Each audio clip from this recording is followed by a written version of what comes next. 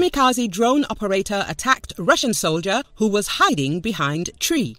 The Russian invader found the perfect place and hid behind a tree from the drone. However, the operator of the Ukrainian Kamikaze drone found it and eliminated it. A video of the attack by a drone operator was posted on social media. According to Slava channel on X, a Russian found the perfect spot for hiding behind the tree, but a Ukrainian drone found him. The rustling leaves provided cover as they pressed against the sturdy trunk, heart pounding in rhythm with nearby wildlife. Peering cautiously, they sought refuge behind the tree's broad silhouette, a sanctuary from prying eyes. Silence enveloped the hidden figure, their breath a whisper against the backdrop of the forest's secrets. Slava channel added, the versatile Kamikaze drones possess the unique capability to engage moving targets while simultaneously conducting reconnaissance, further augmenting their tactical utility on the battlefield.